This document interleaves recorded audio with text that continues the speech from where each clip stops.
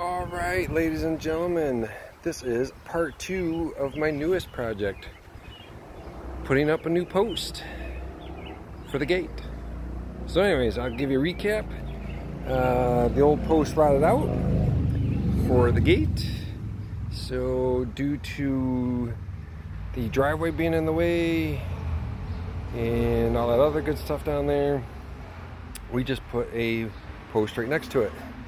And I have 1, 2, 3, 4, and 4 on the other side. So we got 8 6-inch screws in there.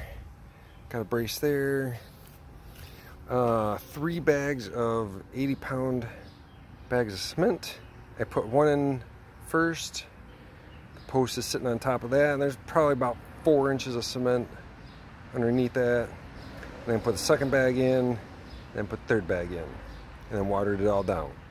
First I watered the hole first, then watered everything. So, show you what we got going on the other side here. Keep that out of the way. We have 1 and 2 supports over here. We do not want this thing to fall over.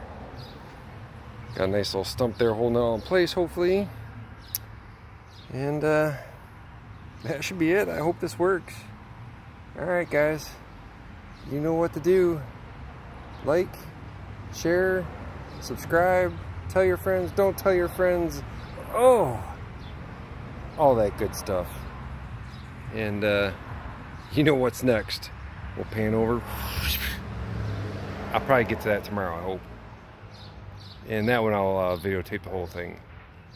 Alright kitties, I appreciate you. Oh, by the way, I have one of my subscribers out there that has a special day today. It's his birthday. Mr. O, happy birthday. I won't tell him your age, which most of my subscribers know you, work with you, and I believe one even lives with you. Alright, have a great birthday. And the rest of you guys, have a good one.